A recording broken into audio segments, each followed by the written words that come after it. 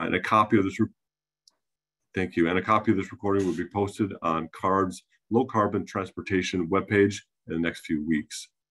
The presentation is not terribly long, and I think it's best to let me run through all the slides. We can answer questions and comments at the end. There will be my contact information at the end. If you have additional questions and comments after this meeting, you can contact me via email, and I'll get back to you as soon as possible. We also appreciate your patience if we run into any technological glitches. Okay, Eli, slide number 2. That's a quick rundown of what we'd like to cover today. First, an overview of the core program. When we discuss professional landscaping and the core portion of the core program, we will cover previous work groups and feedback from and highlights and comments. I will then talk about the draft implementation manual, or we're calling it attachment D highlights.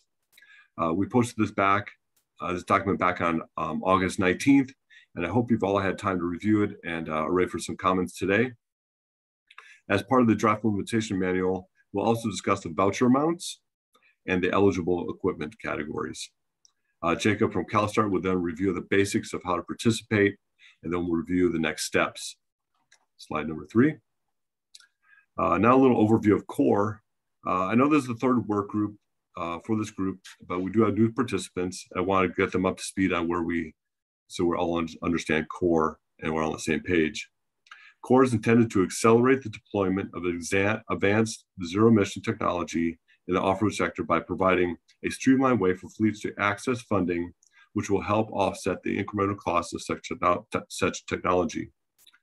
CORE targets commercial-ready products which have not yet achieved a significant market foothold. This program allows stacking, which means you can use funding from this program and other incentive programs, but still need to follow the incentive rules for each. Also, CORE does not require scrappage of one of your current pieces of equipment to get incentives for a zero-emission piece of equipment. This is a first-come, first-served program. It's maintain the program for which is user-friendly and a simple voucher process. Originally, CORE was freight-related equipment only. Currently, CORE has expanded vouchers into larger off-road equipment, such as yard trucks and forklifts, and zero-emission construction and agricultural equipment. SB 170 specifies funding for small businesses or sole proprietors providing landscape equipment services. And that's what we're here for today to discuss. And that's all stems from SB 170, which provides $30 million for CARB to utilize an existing program to provide incentives. Slide number 4. We've received a lot of feedback concerning the state small business definition, stating that 100 employees or less and the average gross income of threshold of $15 million. Many thought the definition did not meet the spirit of SB 170, helping the really small landscapers. We went back and found a definition for micro businesses, which is 25 employees or less and an average gross income of $5 million. Sole proprietor is also using the SB 170 language, and we've included that definition in the implementation manual also. There's also been a lot of discussion on funding limits and how much we should fund and specific equipment types. We'll discuss that also. We wanted to make participation in the program as easy and quick as possible, but still meet the requirement and assurances that the company is a small business and provide professional landscape services, just by requiring some idea, and we'll touch on this a little bit further later. Also, funding for the smallest landscapers. How can we help these businesses? I think we came up with a good plan. And stacking, we also want to talk a little bit more about stacking. And we touched on this earlier. If you're not aware of this term, it's the ability to use funds for multiple incentive funding sources to incentivize your zero-emission off-road equipment purchase. The CORE team has worked with the CARB Moyer team and other local air districts to find the best way to stack CORE with Moyer funds. Okay, slide number 5. Okay, let's talk about how we think we have some solutions to the feedback in the comments. In the draft IM, we're proposing to set aside some funds for micro businesses only. It's set aside of $10 million for the first 180 calendar days. This will provide an opportunity for the smallest landscape businesses to take advantage of this funding. If the set aside is not used within 180 calendar days, the remaining funds will go to the rest of the eligible small businesses. If the set aside is oversubscribed, all voucher requests in excess of $10 million will have access to the remaining funds. If during the first 180 days, the small business set aside is oversubscribed, vouchers will be placed on a contingency list until the cap is lifted. There's no guarantee funding will be available. The equipment and battery incentive amount will be based on a 70% of the MSRP cost. We'll be able to provide up to $25,000 per eligible purchaser. This includes batteries. We'll also require a manufacturer to have a 2-year commercial warranty that covers the tool, the battery, and the charger. Also, documentation will have a requirement of either a California driver's license or California ID, along with either a C-27 landscape contractor's license, an entity number from the state Secretary of State, California Secretary of State, a copy of a current business license, or a business card and an attestation from the dealer that you are a small business in the landscaping area. The IM also includes details on how manufacturers, dealers, and owners participate in the requirements, and Jacob will be going over those requirements in a few slides. Now slide number 6. This is straight from the draft IM. As I mentioned earlier, the equipment and battery incentive amount will be based on a 70% of the MSRP cost, up to a specific dollar amount for the equipment type and battery charger, as you can see from this table. We received some feedback already that this table and some folks are confused of the up to amounts. The voucher amount will be based on the MSRP the manufacturer provides to CARB. We'll then pay up to 70% of the MSRP up to the amounts listed here. I hope that's clear. Want your feedback on what you think, how we can make this table clear. Are these voucher amounts too high? Are they too low? Are they right in the ballpark? We want to hear what you think. Like I said, we also have the up to voucher equipment types for the, for example, like a walk behind mower has a cap of $1,250. As I mentioned at the start of the presentation, CORE allows stacking. For example, you could receive a CORE voucher amount for a walk behind mower and receive incentive funds from the mower program. You will then need to follow requirements of both programs, and incentives could not exceed 100% of the equipment costs. Now I turn the presentation slides over, 7, 8, and 9 over to Jacob with CalStart. He'll go over how the manufacturers, dealers, and purchasers, owners can participate in the program. Thanks, Todd. Next slide, please. So building off lessons learned and best practices from the heavy-duty equipment in CORE, we're implementing a similar process for the professional landscape service equipment. So manufacturers will need to submit a equipment eligibility application, which is outlined in the draft attachment that I hope everyone's had opportunity to review. CARB will review the application submitted by a manufacturer and determine if their application meets the criteria set forth in that equipment eligibility application, and then deem the equipment either eligible or ineligible. If the equipment becomes eligible, it will be listed on the CORE website, and it will be listed in the CORE eligibility equipment catalog for purchasers to review and pick what best fits the needs of their business. Manufacturers are also going to help provide workforce training and development through their dealer and training networks. And they will be providing a very important equipment support to their dealer network and purchasers through the CORE project. Next slide. Once a manufacturer becomes eligible, then their dealer network can start going through their process to become CORE approved dealers. The steps are fairly simple and fairly similar to what we've learned through the heavy duty categories in CORE. And step one would be to take a core dealer training quiz and receive a score of 100%. Dealers have multiple attempts to pass the quiz. The goal of that is to just ensure that the dealers that are participating in the program understand their role and responsibility and can best help the purchasers pick the equipment that meets their needs. Step 2 in the dealer steps to participate is to submit the required documentation. Dealers are required to submit and sign the terms and conditions, which again are outlined in the draft attachment, a W-9, and they must provide a letter from each manufacturer where they plan to sell their equipment that deems them eligible to participate in the core project. Lastly, step 3, dealers must attend the dealer information training session that's administered by CalSTART. Each dealer, like I said, is required to take the quiz in step 1, submit the documentations in step 2, and then the last step would be to participate in the training. And that's an opportunity for dealers and the project administrator here at CalSTART to answer any questions and provide a little more detailed in-person virtual training.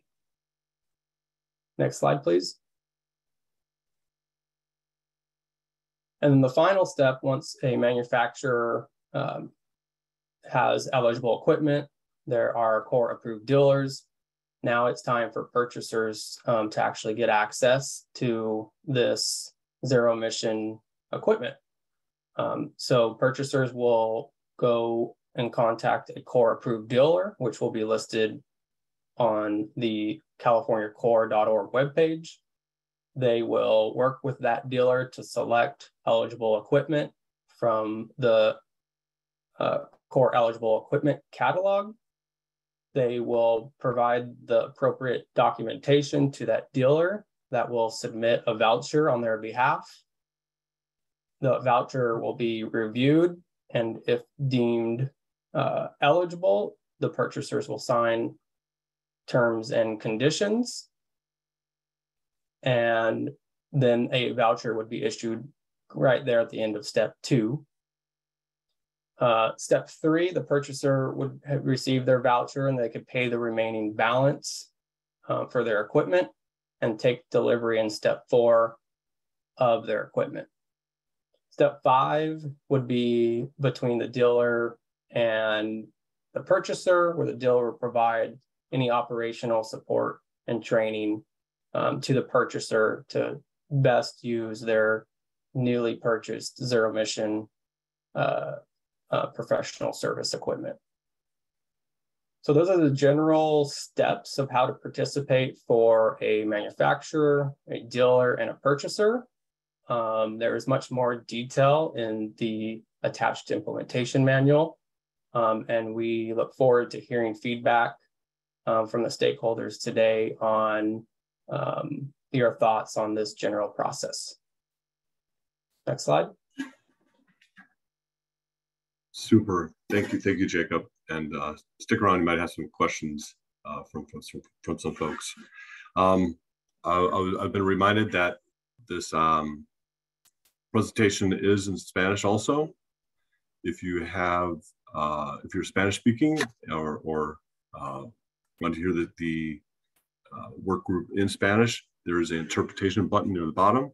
You click on the English you want to hear, whether English or Spanish, and you can hear that in that language and use the interpretation services that we have provided.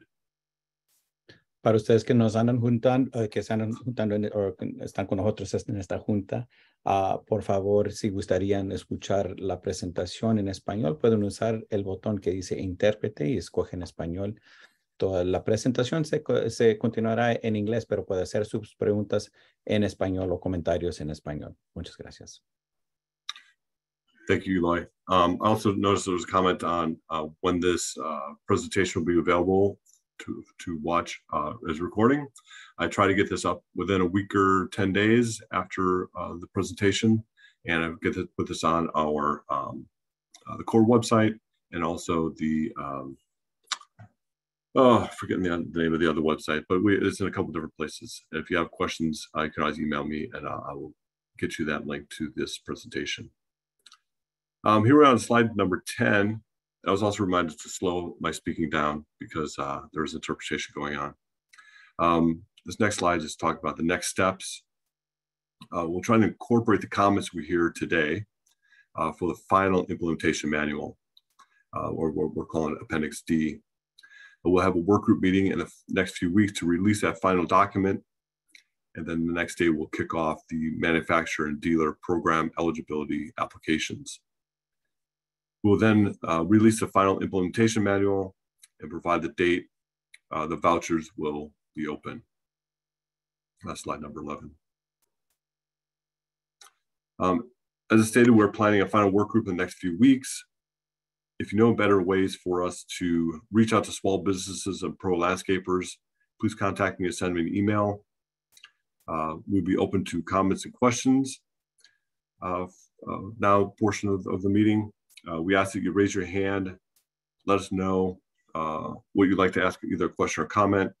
Eloy will then unmute your line. For those who participating via phone, please press number 2 to raise your hand, and please state your name and affiliation so everybody knows who you are. Again, my name is Todd Sterling. Here's my email address. If you have questions or a comment you think of later after today, you want to share it with me, send me an email. If you have a question about the core program, just write me an email. But here we go. So there's a lot of information. Let's kind of go into some questions and comments you have about the implementation manual or the core program. If we have any raised hands, we'll kind of flip-flop between raised hands and written questions. 5 to 7 questions, depending on how long it takes, and we'll go back and forth until we're done here. But Eli, do we have any raised hands today? Yeah, we got quite a few raised hands here. We're going to go ahead and start with Ron Aslan. Ron, I'm going to unmute your line. And there you go. Ron, go ahead. Oh, hi there. It's Ron Aslan from SD SQL in San Diego. Really wanted to congratulate the team on listening to our input. So I feel like we went from adversarial to being very much working together. So very happy with what you've done in this version of the implementation manual. I think to me, the most important thing is that 25K cap. That really, I think, protects a lot of this money for the small businesses that we want to get to. And also liked your system of the smaller companies getting the first 180 days. Just kind of a question about outreach. So if we want to tell people where to look, there'll be a specific website to go to in core so that a small business can figure out how to take part, right? Right, and I think we already have that system already on the CalStart page. Mm-hmm. So if you go to the CalStart page, there's already a link that takes you right to, right now it has CARB accepting public comment on a draft IM link for landscaping, and you submit it right there. And that's kind of a little side web page already in the core, the CalStart core page. Jacob, do you want to add anything to that? More specific? No, I think you answered it. Yeah, on the californiacore.org webpage, there's a specific professional landscaping page where all this information is being housed. And then as we approach the actual launch of vouchers, there'll be obviously more updates and more information being released there as well. So I guess what I'm looking for is that the link will stay the same so that as we start spreading the word, the link won't change. The link for the website, no. If you're talking about specifically to the attachment, that will probably live there for a while. Okay. And obviously that's a draft right now. It's not the final, but we definitely would like that to be shared so we could, get feedback on it. And then will that web page be bilingual? Yes. So the whole California Core webpage has a translation option at the top, and you can pick between a multitude of languages. It's multilingual. All right. Thank you very much. Thank you, Ron. And I would, those folks who have written in questions, your questions will be answered here just shortly. We got a few more raised hands. We're going to go over to Regan Berry. Regan, your line is open.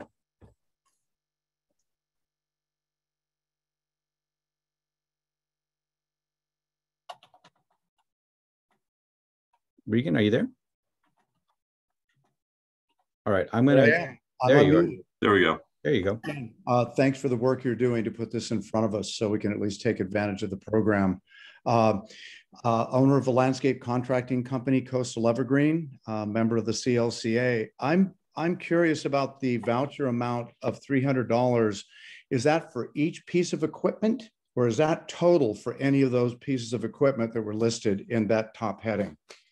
Yeah, so that's the up to amount. So really, so if you look at, let's do an example of, say, like a pole saw, right? You want to get a pole saw, and the MSRP from the manufacturer's whatever amount, we'll pay up to 70% of that voucher amount, or the MSRP, up to $300 per piece of equipment in that category.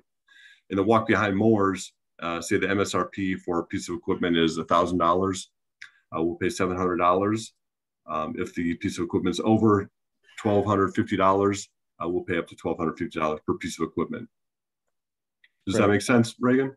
Yeah, it does. It helps because if that was all thrown into one amount, that would certainly not be a great incentive. Yeah, that's per piece of equipment. Right. Okay. All right.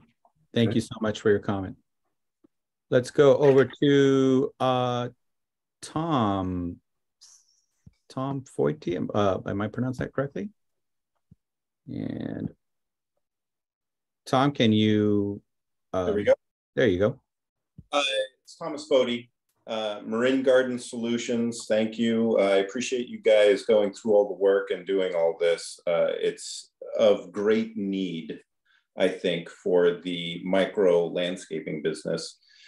My question is, there's a current fairly heavy backlog of electric devices on order. So I'm kind of curious how the voucher program is going to work if, for instance, all of a sudden there is a huge rush and, you know, if I go in and I can't receive a piece of equipment or pieces of equipment for 3 months, is the voucher, can I get the voucher specific to me?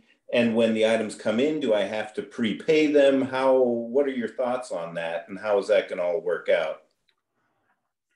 That's a great question, Tom. And we have heard there's some, from some companies, there are some backlogs. But well, yeah, once you're in line, it's a first come, first serve program. Once you're in line, you have that voucher in hand. That's your ticket to get that piece of equipment. I don't know if Jacob wants to add anything to that as far as, you know, timelines or yeah, I think I think to the center of the question is more of, you know, how long is, if a voucher is issued, how long would it be eligible for, or excuse me, how long would it be valid for? And that's what we're here today to solicit feedback on. So it sounds like there could be kind of a waiting game once equipment is ordered.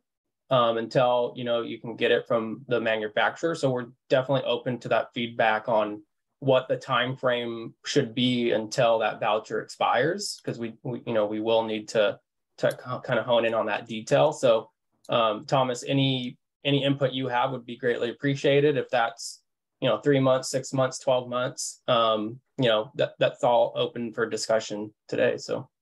Right, that's perfect. I think the sellers or the producers would be more, you know, would be better able to handle that particular question.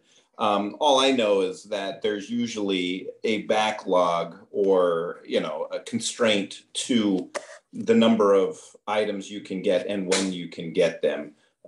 Since I'm not part of the dealership. Yeah, since I'm not part of the that particular field, I don't have a great knowledge in that. Yeah. It is something we've heard in the past, and so we're trying to work through that.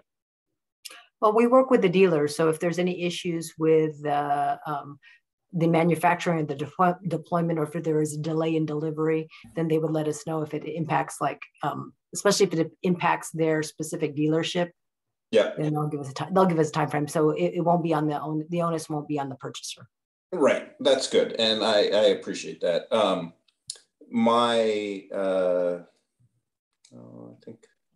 I think that was it. That was the only question I had. I appreciate you guys thinking about that, and obviously it'll be addressed. So that's fantastic.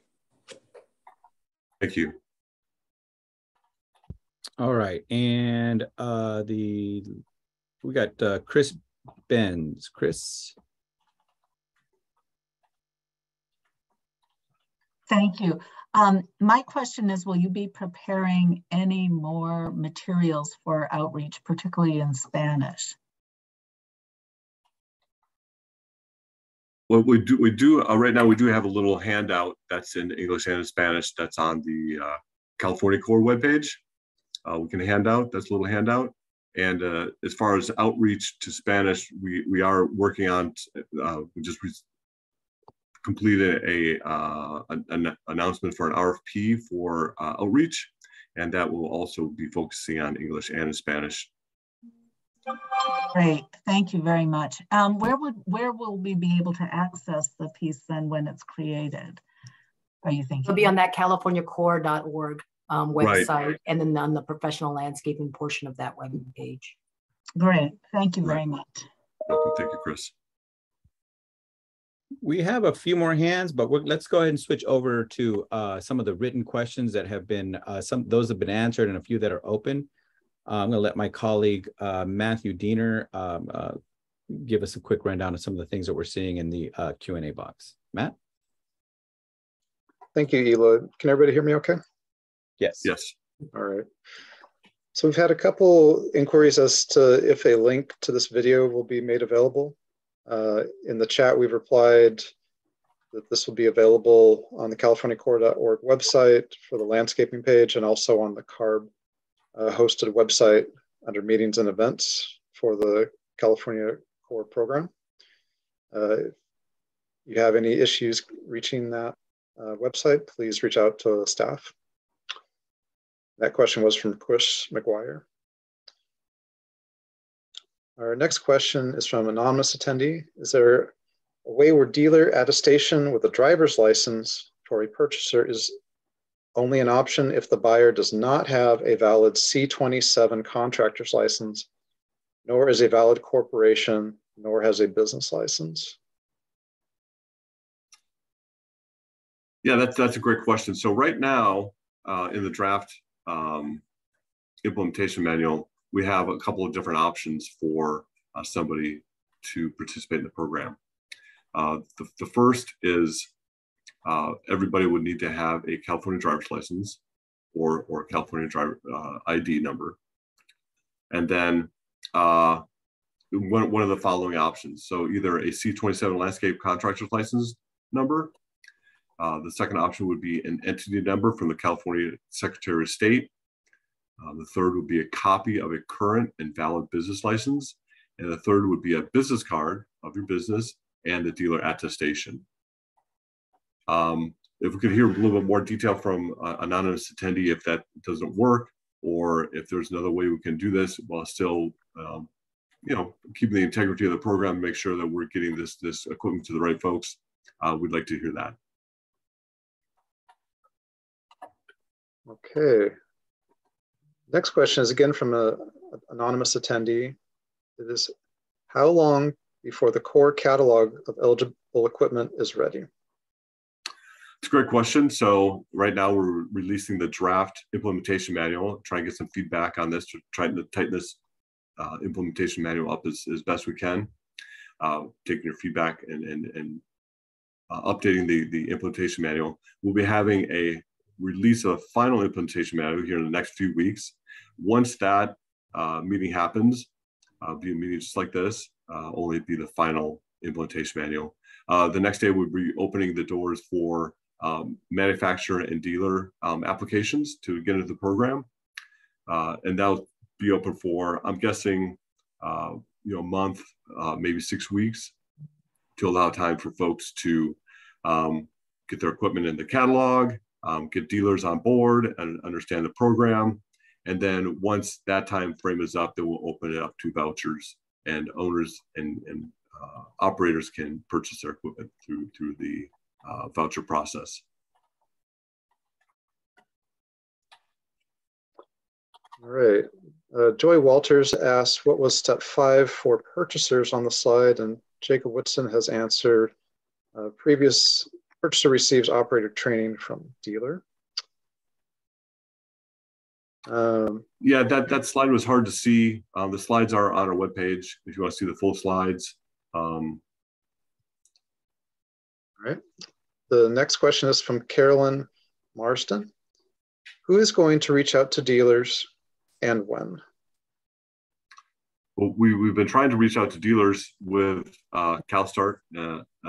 Has reached out to quite a few dealers already, trying to get their input on how this process works, how we can, what kind of equipment, the equipment amount, and how they work and how they work with zero emission equipment. We've been doing that for the past few months. If there's a dealer or a network or some other avenue for us to reach out to California dealers, please reach out to me. We'd love to hear that. And we would love to get in contact with this program so they understand what's going on and they can participate in this program. Our next question comes from Sanda Giardi. Since part of qualifying is having less than 25 employees, a micro business, or 100 or fewer employees as a small business, or having below a certain revenue threshold, how would an equipment dealer confirm that prior to doing an attestation? Well, what we're hearing from the dealers is that they know their customers. They understand their customers. They've been working with them for years with their internal combustion equipment, and we can keep moving forward like that.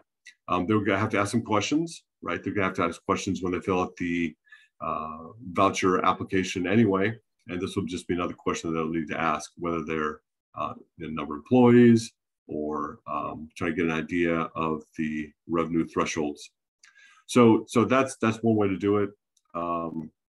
If you have better options or know some other way to do this that makes it more equitable, we'd love to hear that from you, Sarah, or Sandra. Sorry.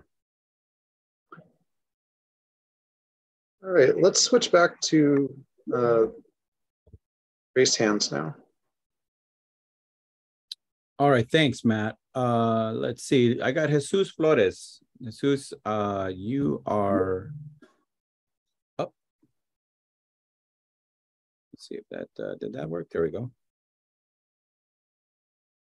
Can you guys hear me? Yes, sir. Yes. Yes. Okay, great. I have, thank you for all this information you guys are giving us, but I'm totally new on this.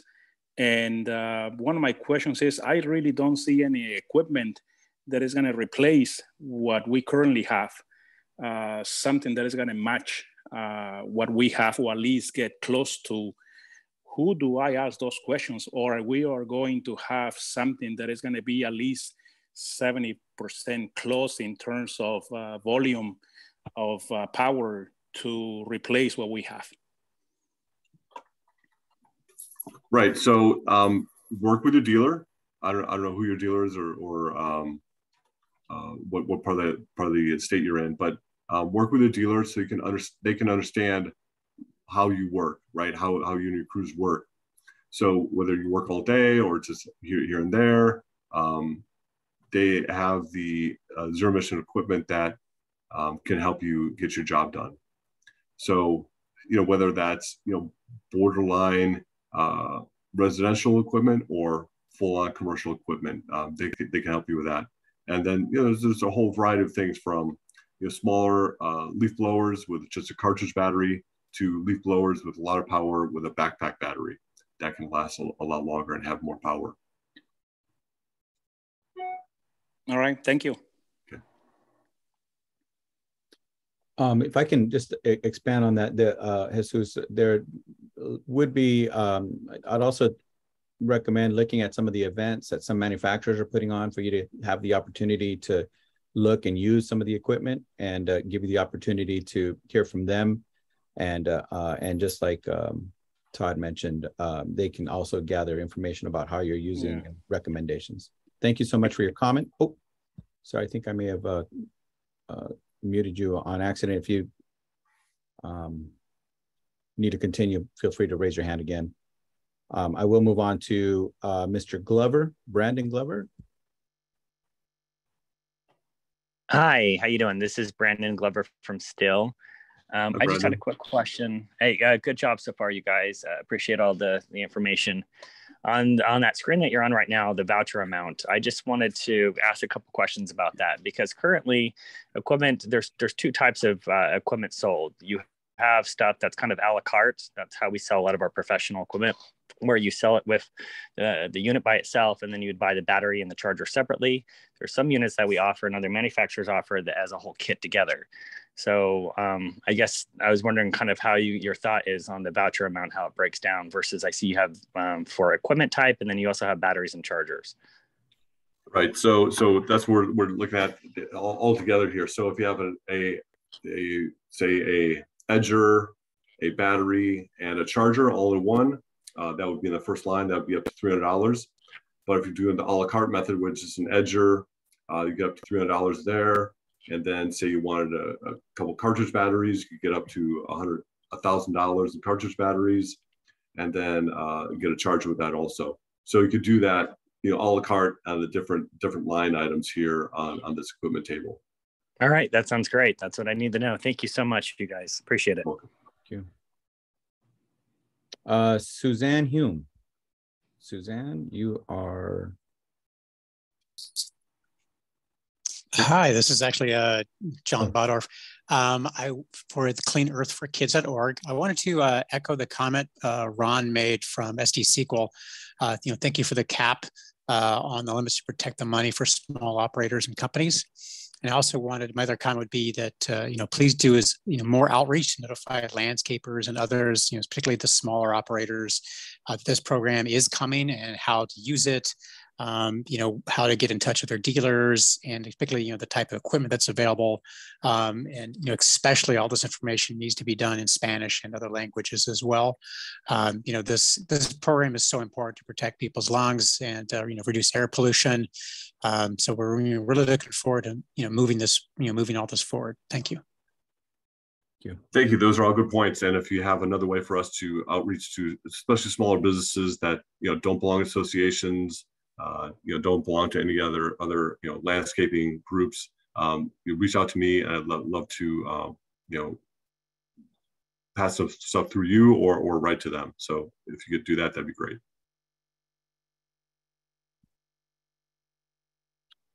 All right, let me move on to actually, if you could in the Q&A box, add some recommended languages that based on from your organization. If you know of any other languages that you recommend, that would be much appreciated. Thank you. Martin, and I don't want to mess this up, Stukinski, I'm going to go ahead and open up your mic.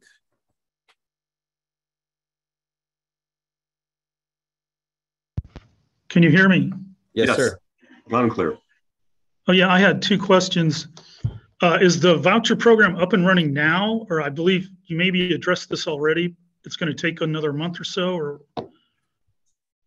Yes, so the voucher program for this part of CORE will open up in a few months. We're trying to, once we get this implementation manual finalized, we can start opening up for just the dealers and the equipment to get them eligible and on the list. And once we get that in line, then we can open up to the purchasers.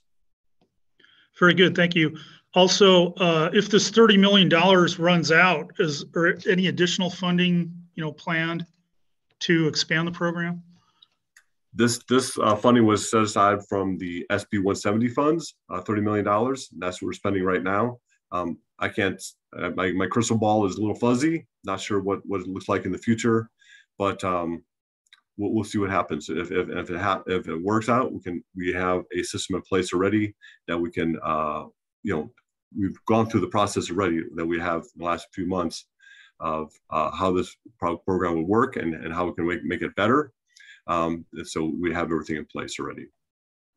Thank you. I represent a group in San Jose, and of course, we're trying to convert users to electric leaf blowers, weed trimmers, et cetera, to reduce air pollution, reduce noise pollution, and result in a better quality of life for all of us. Thank you. Well, welcome to the group. And like we've been trying all along here, if you have if you are an avenue for outreach, you take our materials and send them to the folks that you know and have been working with. We really appreciate it. Thanks. I'll keep tabs on your website, et cetera. Super. Thank you. And I've got Lauren Elkin.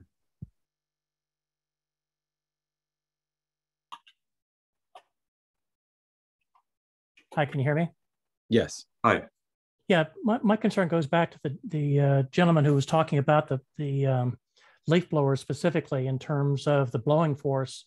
CARB uses and the national standard uses newtons as to measure blowing force. And the problem is, still, I'll just use an example. Any of the equipment that we're seeing is sitting around 21 newtons. And in fact, we're using higher volume leaf blowers at 41 newtons. That's a 50% change in what's going on. So the only option that we have is we have to get 2 machines and 2 people to go ahead and do the same thing in terms of blowing force for what we've got going on. So, that's a real concern that, hey, it's great that I'm replacing it, but I'm going to have to hire more people and hire more machines to go ahead and do that. And I think that's something that you need to be looking at in terms of, as you're talking about, oh, yes, go talk to your dealer. A number of the dealers are all saying the same thing to us. Hey, I'm sorry, it's just not, they just don't have the same blowing force. So it's not apples for apples, it's apples to pineapple. So again, that's talking about blowing force and newtons for leaf blowers, which is the biggest issue that most of the cities are having now. Second question I have is there anything that CARB could put out so that the cities stop going ahead and eliminating all gas-powered landscaping equipment because they're trying to go ahead and help the environment? Because what's that doing is it's creating economic chaos for us and makes it exceptionally difficult. I realize that you don't have control over the cities per se, but putting something out formally that's aggressively saying, hey, look, folks, we've got a plan here. You don't need to be going ahead and cutting everybody off would certainly be very helpful, because we're seeing a number of cities now where they're saying 100% of all gas powered is going to be gone in the next 6 months. That's it, period. All because they want to help the environment and they feel like they're following through with the governor's executive order. Thank you. Yeah, I think, Lauren, that you did touch on the fact that cities have their own jurisdiction, so we really cannot interfere with that, but we can certainly inform more about like what we're doing. And we've been meeting with some cities that have been reaching out and considering ordinances. Others have already done that, so we can't do anything about what has already passed in their local regions. But we hear you, and we're trying to make sure that everybody is aware of our efforts. So.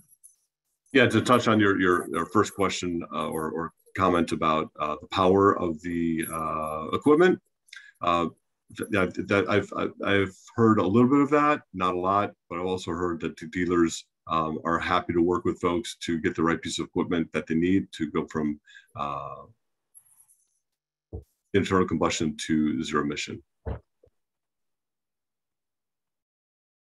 All right, thank you, Todd. We're going to switch back over to some of the written questions now. Matt, you have any additional written questions? Yes, we've got a dozen or better currently. Question is regarding where stakeholders can find the draft version of attachment D. This was answered in the Q&A already.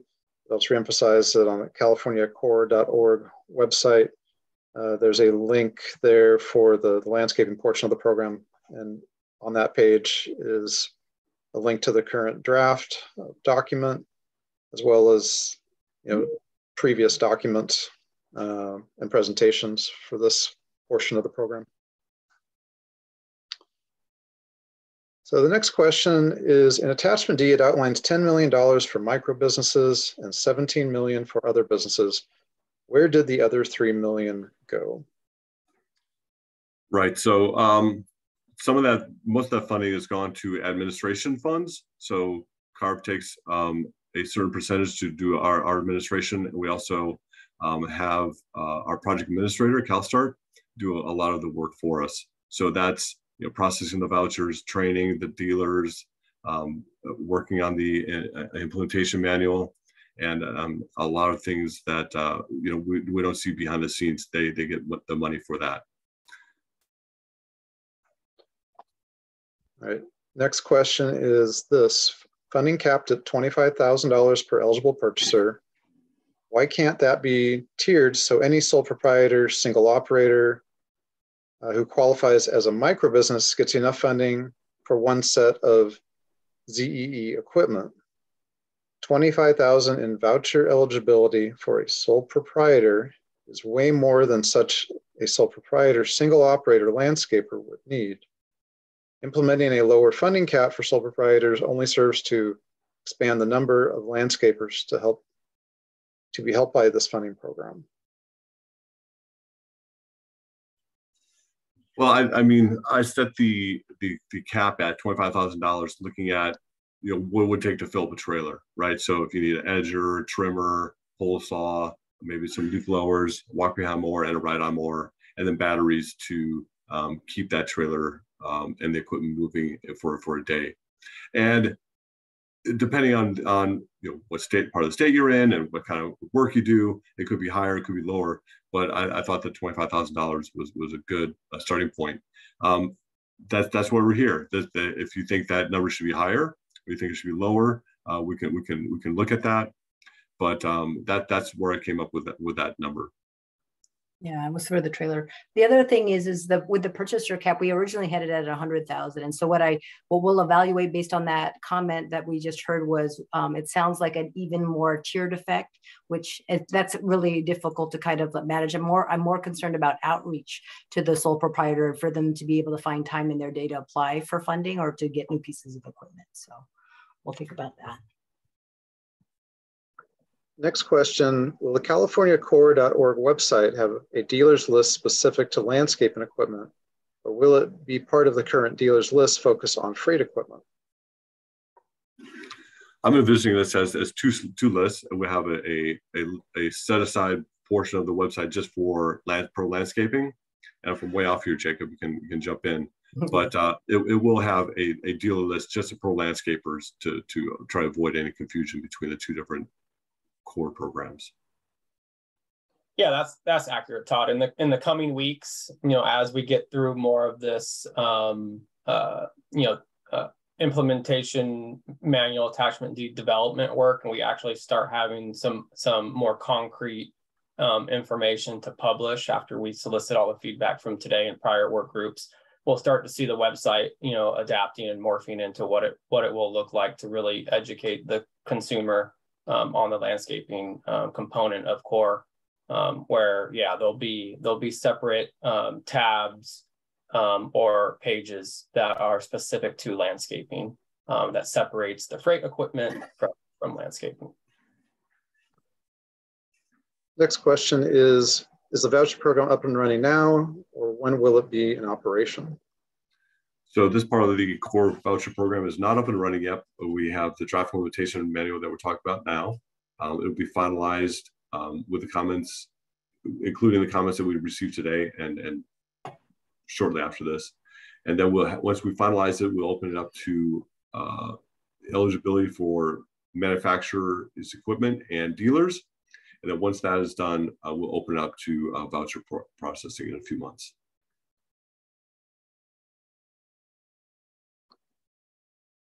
Next question: if the $30 million runs out, are other funds being allocated?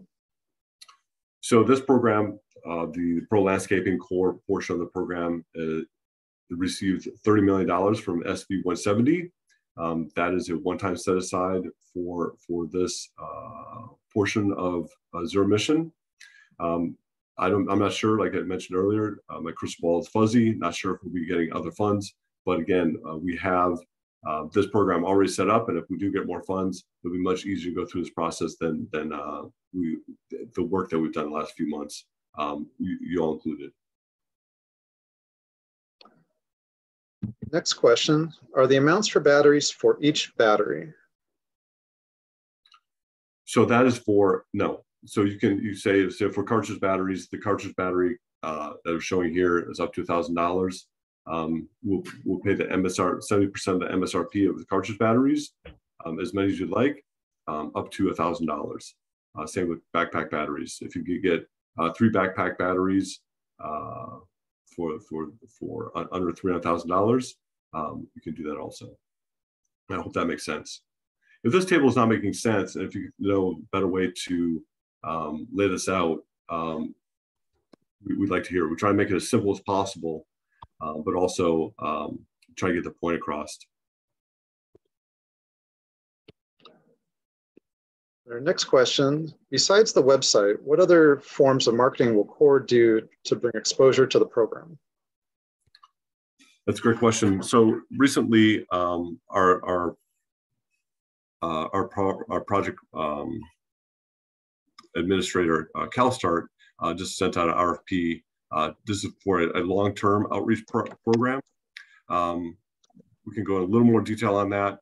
That's still in the, there's still, what do you call it? Not testing, but grading portion of that.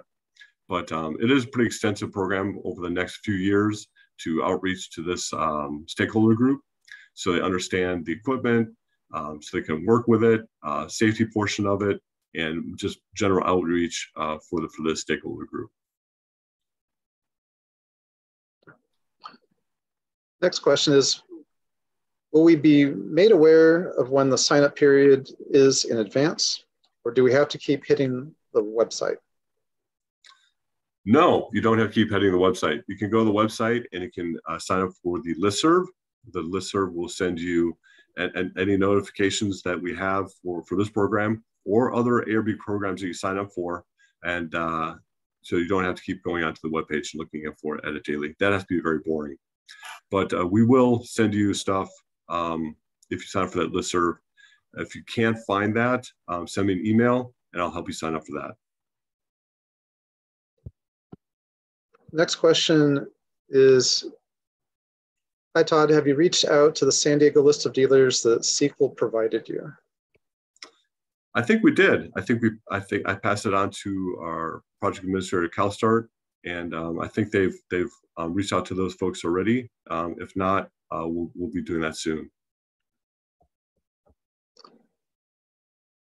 Next comment is, I believe $400 is too low for a backpack blower. Okay. Anonymous attendee, if you could give us what you think it would be with some data, we really appreciate it. Next question. Businesses may not be willing to share specifics and may have concerns about the security of their information. Will purchasers be required to answer exactly what their annual income is, or just state whether they are above or below the specified ranges for each business category? I don't think we need your exact income, but those are the top ranges for a small business. So anything below micro business, anything below that, or anything between or higher than the micro business to a small business would be all that we need to know. At the time of purchase. At the time of purchase, yeah. Next question. I feel that the $1,000 for battery is too low. Why $5,000 for chargers? I think that amount should be swapped. Batteries are the most expensive items to buy. Right. So looking at cartridge batteries are the smaller batteries that would fit some of the handheld pieces of equipment. We thought that was pretty good price to get a few different cartridge batteries for your equipment to get you through the day. Chargers range all over the place. You get a fairly inexpensive charger, probably under $50 to $75 for a cartridge. But there's also some really expensive ones that can hold multiple cartridge batteries and charge those simultaneously at different charge rates. And same with bigger powered backpack batteries. So, power management. So we think it's correct. If you have better information or have better data that we can use, if you could share that, we'd really appreciate it. Next is a comment that says, I would recommend adding Vietnamese as a language in addition to English and Spanish for your outreach materials. Thank you. We can do that. Next is from Jeff Sensmeyer with Intellect. Will hybrid electric ride-on / stand-on mowers be included in the voucher program? No, this program is only for zero emission equipment, not hybrid electric equipment. Next question is, can you please clarify that in attachment D, it says the equipment must be sold at no less than MSRP. To be clear, anytime core eligible landscape equipment may be placed on sale by a dealer, that piece of equipment is no longer eligible unless the purchaser pays full price minus the amount of the voucher. Right, so it would be really difficult to continually be adjusting the price of equipment day to day, week by week, depending on group discounts, transactions. I mean, there's all the different various ways. This is the easiest way we found to do this. You use the MSRP and then take the 70% discount off of that. If there's a better way to do it, we're all ears. But that's the easiest way we're fine to do this. Next question. Vouchers values seem a bit high for the battery and charger. For instance, I see the MSRP of a backpack battery at $1,500. There's a link provided to a Gardenland steel product, for instance. Thank you for your consideration. Right. So what's I'm sorry, go ahead, Jess. So what's interesting about this table is that the equipment type rows are actually per equipment type. The battery and the chargers are per purchaser. So that there might be a different number of batteries that meet that mark, but since there's a purchaser cap of $25,000 in total for the participation of the program, so we need to look at how to like rework or reword or maybe separate this table out. But essentially, if you would look at that the table this way, where it's per equipment type for the top 4 rows, and then after that, the batteries and chargers is per purchaser, and that's the most you can get. All right. We have, next question is, could you post your guidance to cities emphasizing CARB has a plan in place and cities and counties accelerating eliminating gas-powered equipment isn't supported by CARB? Right now we can find anything where the CARB has published any guidance to the cities. Lauren, I think we just answered this verbally. This is from Lauren. So yeah. Right. Next question. In addition to the list of participating dealers, will the list of eligible equipment be there also? Will online sales be allowed by dealers or businesses not located in California? So the participating dealers and the list of eligible equipment will be on our webpage. If you look at our webpage now for the heavy duty equipment, it's pretty clear, and I think it's pretty clear. And an easy way to pick out a dealer and your equipment. And I think it would be very similar when we do the pro landscaping portion of it. Online sales, we have not talked about that very much in these meetings. We'd really like folks to work through a dealer. This is new equipment that most people haven't used. We'd like to use that dealer as a training partner, right? So you understand the equipment, get in their hands, understand how it works, and like responded to an earlier caller and a commenter, to work with your dealer so you understand the equipment that you need for your business. So just walking into a dealership or buying something online may or may not be the right piece of equipment for you, and it may may not be the right piece of equipment, and may not serve the needs that you need as you if you work through a dealer, they can understand what you need and the power that you need.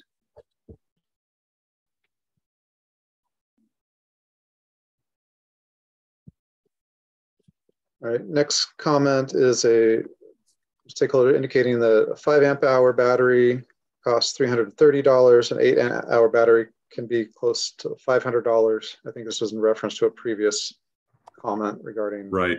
So going back to this table, that's the up to amount. So if you look at a cartridge battery and say the cartridge battery is $330, you can buy almost 3 of them, and you give up to $1,000 and buy multiple batteries for your piece of equipment. I'm trying to make this table as clear as possible. Again, this is the up to amount. This is not the MSRP amounts or the max. This is the max amount you can get per line.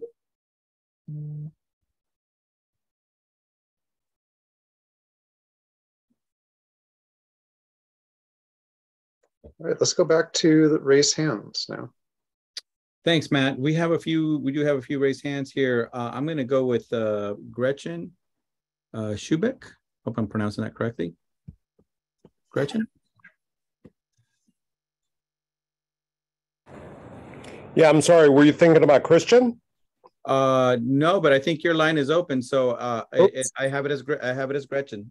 Okay, sorry. This is Christian Nissen up here in Northern California. A couple of questions I have is that if I go out and buy an edger and a hedger and a trimmer and a chainsaw and a pole saw, am I only going to receive up to $300 for all those 4, or up to $300 each? Each. Okay. And if I don't buy a ride-on mower, will the cap still be at $25,000? It's always the same, regardless of what equipment type you're buying. Okay. That's a purchaser cap. Okay. More important, so it's really difficult. Now, I've got a C27 license, and I know a lot of people who maintain yards don't have a C27 and don't need a C27 to maintain yards. But I think it's really important to set some sort of rule as far as what you need to prove. I would say either EDD number, FEIN number, or proof of insurance. Because if you have a business license with a town, that money is going to dry up really quick. Okay, Christian, were you here earlier when we listed out the required supporting documentation we have right now in the draft? Yeah, but you also said just a business card. Right. Anybody can have a business card. Right. And I just don't think that's going to be good enough, because I really think you need to prove that you're a legitimate business. Gotcha. Because in California, for example, if I can get a business card printed up and you can go out and start maintaining yards, but that doesn't prove that you are a legitimate business having an EDD number, an FEIN number, or having insurance. So for the business card, Todd, correct me if I'm wrong, but I thought for the business card that was additional documentation with the dealer's attestation. So the dealer is putting themselves they're standing in your stead. They're putting their participation in the program on the line, because they're verifying, who you are and what you do. Correct. No, I understand that, but just because you have a business card doesn't mean that you have an EDD number, FEIN number. You don't need to have a C27 license to maintain yards. Gotcha. Okay. But for me, it's important for somebody to show that they're either paying their taxes or they have insurance, because otherwise this money is going to dry up real quick. Gotcha. Okay, so what I heard from you were, for the other examples beyond the C27, was the EDD, FIN, or proof of insurance. Those were the 3 that I had heard. Okay. Correct. Yeah, you don't need to have a C27 to maintain. Right. Okay. Thank you. Thank you. Yep. Thank you so much. And let's go with Thomas again. Thomas Foti, I think you raised your hand again. Yes, I did. Thank you so much for getting back to me. Getting to the previous caller, there is definitely, that was one of the things that concerns me is it would be very possible. Is there a way that you're ensuring tools are not purchased at 70% discount and then sold at the the wholesale markets for 80% of cost? That was a concern, and going to proof of business or paying taxes, basically proof that you actually have a business that you're operating correctly in the state of California would be of importance. So I appreciated that comment. And I'm sure you guys are thinking about it with the FIN and the EDD number, insurances, et cetera. Getting back to, I'm sorry, I have a couple points because I know there's been a bit since I last spoke, but the gas blower power for the electric is far less, the gas blowers are far stronger than the electric. So that one caller was absolutely correct as well, stating that you require almost 2 backpack batteries to compensate for one gas, and you have to have another 2 batteries charging at the same time. And each backpack battery is $1,500 plus tax each. So if I'm going to be working, doing for my maintenance guys to be working, they basically we need at least 2 to 4 backpack batteries in a truck.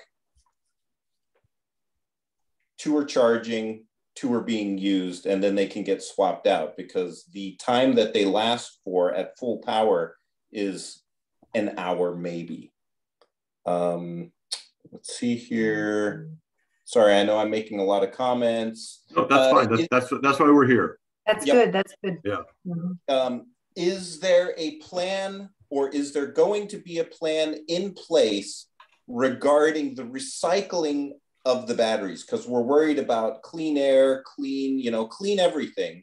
But right now, when you have a lithium-ion backpack battery and it dies on you after a few years because of planned obsolescence or whatever, right, use, etc., right now, it literally gets thrown into a landfill. And that's horrible, horrible, where it's basically poisoning the water. So that's another, we desperately need to get some form of recycling ramped up as well for all of this electric equipment. Thomas, I couldn't agree with you more. And we've heard this comment often over the past few months as we've been working on this. And I think between CalSTART and ARB, we've reached out to all the zero emission manufacturers. Maybe we didn't, but I think we did. And we've asked this question to all of them. And I would say most of them, maybe we didn't ask all of them, most of them have a program where once a battery, either is past its useful life, it doesn't work anymore, the program where you can send it back into the manufacturer and you get like a discount on a new battery. So it does get thrown into the landfill, but it gets back and recycled some way, and then you can get a new battery. So not to fully contradict, but I recently at the store where I purchased my electric tools, not to throw Still under the bus, but there was they went through, Still has their tutorial meetings regarding the new upcoming equipment and such, et cetera, et cetera. And one of the questions in the meeting that was asked was the recycling of materials. And the representative, and I quote, said, "I have no idea. For all I know, they burn them." End quote. Okay, that's not good to hear. Okay. No, I would just like to add also part of the attachment D, and we're looking for manufacturers and other stakeholders to provide their feedback. But part of the equipment eligibility application is a criteria for the manufacturers to supply the end of life disposal plan for the batteries, and so that is something that through CORE's equipment eligibility process we'll be taking a look at, and working with manufacturers to ensure that there is some thought and process in place for disposing of those, either obsolete or dead batteries. So it's something we're thinking about, and we appreciate your feedback. Yeah, no, that's super important. I really appreciate you guys jumping the gun on that one, because it is of concern. I mean, it's not just, I understand the desire for, the gas powered blowers are irritating and they pollute. All the gas equipment is polluting, and it is terrible, but it's frustrating to see people with blinders on only saying, well, electric with no thought of anything to the future or even how the products are made, for instance, right? I mean, everything pollutes to some degree. I would love for it to be zero pollution from start to end, but I know realistically that is not possible, not fully. Thank you, Thomas, for your comment. Thank you. And then Eloy, is there another one? Not the person with the raised hand. Yes, Todd Zimmerman. Todd. Hi, are you able to hear me? Yes, real clear. Thank you. So I'll just touch on a couple of things. My name is Todd Zimmerman. I'm over here in Charlotte, North Carolina with Crest Outdoor Power Equipment. Just to speak to the last caller, I believe it was Thomas, for recycling. First, I'll apologize for the comment from the steel manufacturer. That's not acceptable from any manufacturer of lithium-ion batteries. There's a recycling program that's already in place called RCRB that most manufacturers should already be part of. The other part of that is what that RCRB sets up is retailers to be a recycling drop-off center. So any dealer can join that program to be a recycling drop-off center for lithium-ion batteries. It's one of the things that as we launch Crest, we're going to start speaking to the dealers that come on board to mention that to them to see if they want to join.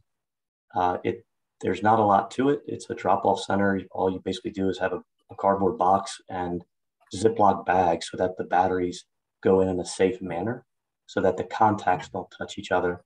And then the program itself comes around and picks those batteries up on a frequent basis and recycles them appropriately. So again, from a manufacturing standpoint, I completely apologize. No manufacturer should tell you that from a recycling standpoint, because we all look at this very strictly. From a Crest standpoint, the parent company Positech, we report each month how many batteries that we've put out into the marketplace, and then we work with RBRC to track batteries that have been returned through their program. So it's available out there now. The other part that I heard as well was from a power standpoint.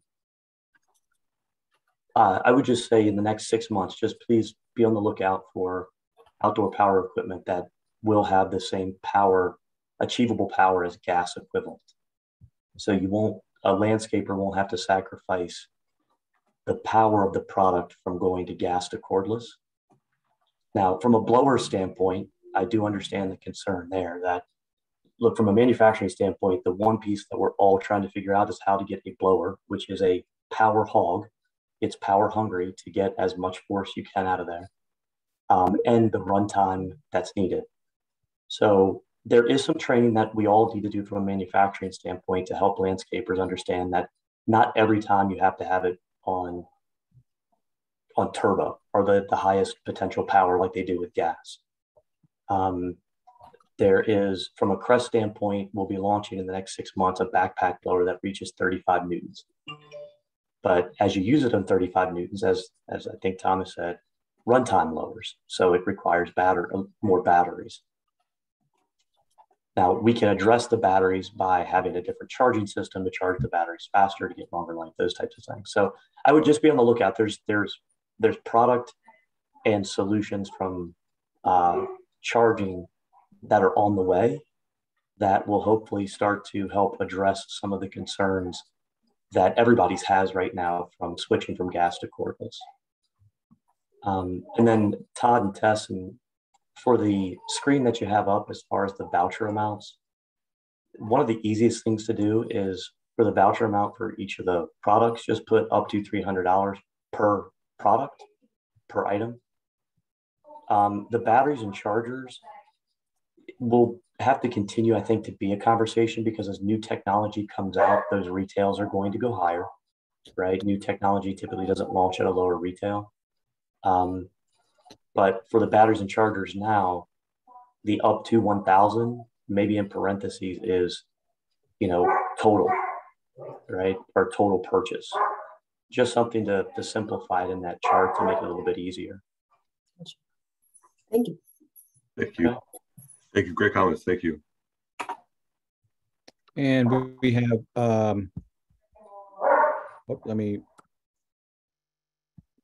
we've got one more, Brandon Glover. Brandon? All right, can you hear me? Yes, sir. Yes, loud and clear. Thank you. This is Brandon Glover again from Still. I just want to be on the record that we do not tolerate anything like that. We were responsible about disposing batteries. We actually work with RBRC, the Call to Recycle. On the back of our batteries actually has that on there, and where you can actually call and see what places there are that you can get it properly disposed. And so we've been working with them since 2010, so for a long time now. And so if whoever that gentleman was a caller, if you can, please get with Todd Sterling, get his email, and then Todd has my contact that he can get back to you. I'd like to talk to you about that, because we don't tolerate anything like that at Still. Still's been very responsible, even with our gas equipment to a battery. And so I just want to be on the record to let you know that we're not about throwing batteries away. We want everything responsible. I lived in California for a long time, and I think it's very important that, you know, especially as we go into this new era with battery, that we're being responsible. And so I know Still is very responsible when they come to those things. And the last item that I had was on the batteries and chargers. I would suggest, if you can look at it again, I mean, when you're looking at $1,000 up to $1,000, you could have, you know, a lot of units, but not a lot of batteries. And so I would suggest maybe on the cartridge battery, increasing that, and also on the backpack. I know that there's different types of chargers, but most people are going to use like a standard charger or a fast charger. So if you could take the money out of there, that probably would help, and at least, you know, up the backpack and the cartridge batteries. I think there's a lot of people that are going to be able to get through the day. They're going to, depending on what they're using, they're going to need extra batteries. So that was just my suggestion there. So thank you for the time.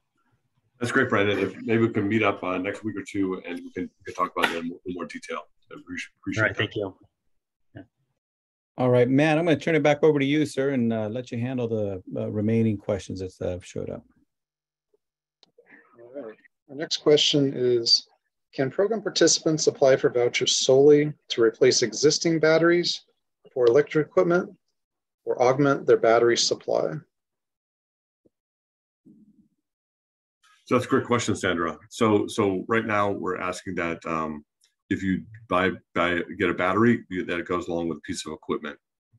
So not just to buy batteries to augment the electric equipment you have, but we want to get more electric equipment out there in California. So if you buy a edger, we hope that you buy a battery that goes with that edger.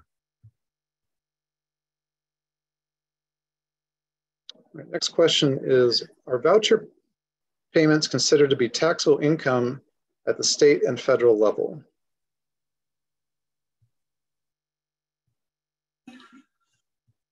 Well, this would be, does somebody else want to jump in on this one? I would think it's just a regular payment. So obviously there's regular sales tax involved. Yeah, if you're asking specifically if we issue a 1099 for vouchers that are received to the purchaser, no, we do not. I don't believe so. Yeah. It might vary by program depending on what the eligible costs are, but I would say specifically for core, we do not. It's not income. And Tess, just building on that a little bit is, you know, when the payment is actually made for the voucher amount, that payment's going directly to the dealers. The purchaser is, you know, paying the cost of the equipment minus the voucher amount, but that payment after it's all said and done of the actual voucher dollars is going to the dealers and not individual purchasers. Yeah. Thank you for the help on that question. Next question is, if a local dealer can't get eligible equipment to sell, but can advise a customer what equipment they do need, why can't the customer go online to find what they need from a distant participating dealer? And I think this was related to an earlier exchange regarding would online sales be allowed versus an in-person requirement? No, I think we also, don't we require when the manufacturers apply as well?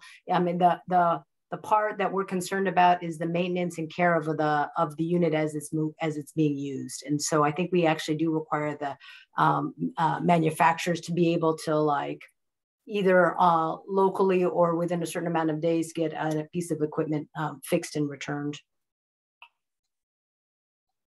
Yeah, I think for this example that we've heard a couple of times throughout today's work group, it's good feedback from stakeholders, so we appreciate it. But I think we need to learn a little bit more details on what that may look like. Yeah. We want to ensure, like Tess was referring to, that there's a local representative that can help stakeholders, you know, pick out the equipment that's going to do the kind of work that they need to do on a daily basis, and then also have that serviceability. To ensure that if something were to happen to the equipment, they could walk into a dealer and, you know, get that equipment serviced or sent to a manufacturer service center to be repaired in a timely manner. Because I think we all can understand that every day a piece of equipment is down, that's work not being conducted by that landscaper. So we want to ensure that there's some serviceability component as well. So, but we'd love to hear more about the example we keep hearing about, this online kind of purchase, and how that could or couldn't, you know, work in the program.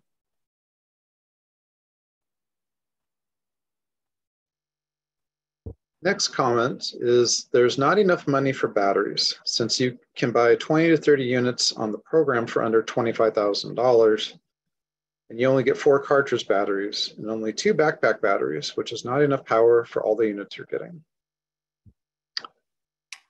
That's a good point, because we that $25,000 would be a riding lawnmower and a walk behind mower, which are pretty expensive items.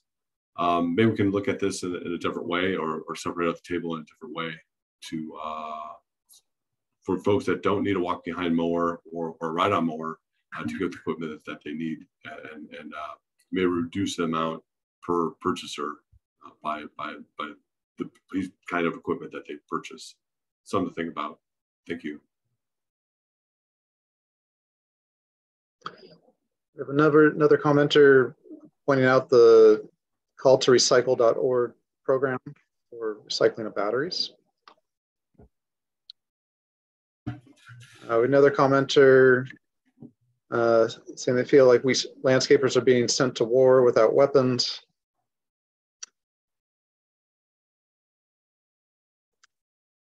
Next commenter, what is the time frame for CORE to pay the dealer for the voucher? That would be you, Jacob. Yeah, so generally it's pretty quick. In our heavy duty program, we've had a lot of success. We've issued quite a few vouchers. And keep in mind, those vouchers are at much higher dollar amounts. Some of them, $500,000 for the larger pieces of equipment. But typically, once we receive a fully complete, what we call redemption form, so that's kind of the tail end of the voucher process, it's about 7 business days, I think, is what we're committing to. So it's pretty quick, and we'll work with our dealers to ensure that payment is made in an expedited fashion. So, and our final question we received here is, my gardener currently uses 2 gas-powered mowers, 2 gas-powered leaf blowers, 2 gas-powered weed whackers. On his behalf, can you give me an estimate of how much he will have to invest to change from gas to electric? That would be before applying any vouchers. Well, I mean, that's a good question. If you look at our table, that's the up to amount we're looking at. That may or may not be the max price. It's hard to put a exact dollar amount on it, what you're looking at here. But you can look at, if you just use the up to dollar amount, add that up with some extra batteries, it's not an insignificant amount of funds.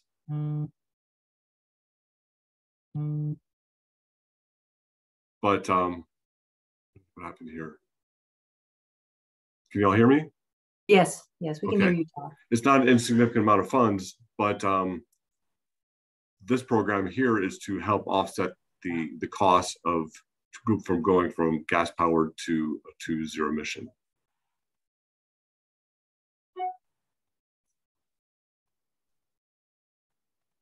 Yeah, we've received a lot of different comments today from ends of the spectrum, and that's why we're trying to kind of develop a program that meets the mark, but that we can get the equipment out there and deploy to folks. And it's really tough to be able to do that without and giving everybody the flexibility of their own individual business operations, because we're not going to dictate which ones, which manufacturer they use, or which purchase they need to make. So that's why a lot of all this flexibility also we need to be very to write the table a little bit more clearly, so that people can take that into consideration. Once the website is up too, I think it'll be easier to look at the various equipment types that are eligible for vouchers in that space once manufacturers and dealerships apply. So. The next question is part comment. It says, don't reduce amount you can purchase, just say $20,000 in total sales.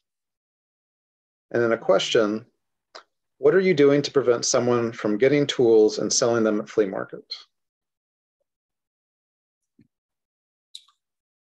Well, we're hoping that doesn't happen. Hopefully that folks purchase this equipment through the program, work with a dealer, and go out and use this equipment in California and build on that. As you know, this program, or may not know, this program is building on the regulation that California passed. The Air Board passed a few months ago, banning the sale of gas-powered lawn and garden equipment and other solar equipment, small off-road engines. So hopefully they're looking at that. This program can help them get into the space they need to get into, where they have zero-emission equipment, not only for the people that they're working for, but for the people that work for them, right? So this equipment is normally operated really close to people in their hand and on their back. So if we could get rid of this gas-powered equipment, reduce health risk, not only for operators, but the people that live here in California. So hopefully they can see that and use this equipment as it should. Currently our last written Q&A says, to comment on Tessa's answer, I'm pretty sure if a piece of steel equipment needs warranty service, the customer is not required to go to the selling dealer for service. Yeah, we're hoping that there's actually a working relationship with the dealers, that people, especially for commercialized pieces of equipment that need that kind of the care and access. That's what we're trying to go for the manufacturers and being local dealers. But you're absolutely right. There's no mandate that they have to see that specific dealership where they bought it, but there's a reason they went there in the first place. That's what we're hoping to be a part of. This concludes the current received Q&A. I have 2 raised hands, so I'm going to go ahead and unmute Gretchen again.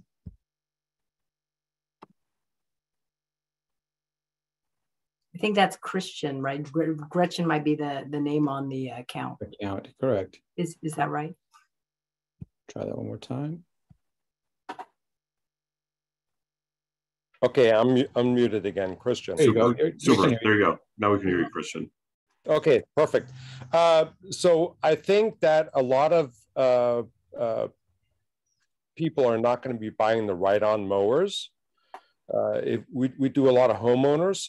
So I think if we don't buy a ride-on mower, I think that amount of money should go towards possible purchases of your other items. And the other thing is I believe it's so important to be able to prove. And one of your questions before was how to stop the resale at flea markets or Craigslist. Is you must prove that you're a legitimate business in California. I just think it's so important. But that is that's the end. Thank you so much. Thank you. Thank you. Oh, thank you. Good points. And last comment will be Ron. Ron. Oh, let me see. There you do that. There you go, Ron. Just had a quick comment about the person who asked about someone that wants to buy 2 blowers, 2 weed whackers, and 2 mowers.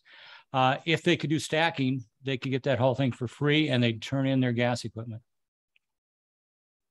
It's a great point, Ron. Yeah. We talked about stacking earlier and kind of forgot about that. So that is a great point. Maybe explain for the callers what that we mean by stacking and yeah. So if you weren't here for that part, so stacking would be using core funds to purchase your equipment, right, up 70% of the MSRP, and then that difference up to 100% of the cost of the equipment could be covered by other either local programs or something like the car and motor program or state reserve funds. There's a couple of different programs out there. Those funds do require, oftentimes they do require scrappage. So what scrappage is if you say you purchase a edger, you have to turn in an old gas-powered edger to get a new zero emission piece of equipment. That's not a requirement of this program, but a requirement of other programs you stack with to get up to 100% of the cost of the equipment. All right, and Christian's back up. Can you include something on your website about stacking? Yeah, I don't see why not. If we don't have that on there ready, we can do that. Yep, that would be great. Thank you. Super. Yeah, I think that once we get more information on which districts have programs, we certainly can provide information on the californiacore.org website to that effect. Thank you. And we currently do have a section in the attachment that discusses stacking and also provides information to CARB's webpage of districts that participate in other, Moyer-like programs. And so there will be that information in the attachment D as well. If you have specific questions, you can always email me. I'll try to get in touch with the right folks in the district. And then back to your other question that you had that you asked right before this one, Christian, it's not on this slide, but there is a 25,000 purchaser, lack of a better term, cap for voucher amounts. And so, yes, if you don't buy a riding mower, you can use those vouchers for other transactions of other pieces of equipment that are eligible. So.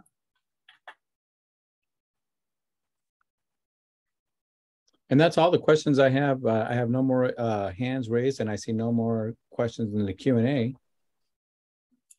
Good meeting. Thank you, everybody, for your participation. I don't know, Todd, if you want to say anything else, but No, nothing else. Thank you, everybody, for your participation. If you, Eli, if you want to go to that last slide, so we show my contact information one more time. We talked about a lot of different topics here today. Yeah. And a lot of different things, and some really good points that are making me really think. So really appreciate everybody's comments and questions and your participation in this meeting. I know it's late for some folks, but for some folks it's a great time. So we'll be also, if you're interested in receiving a listserv, reach out to me and I'll help you do that. And then you get listservs on different not only this program but other card programs if you're interested. And if you have any other questions or comments, send me an email. I'd be more than happy to help you out. Thank you very much. thank you everybody very much for your help today. Really appreciate it.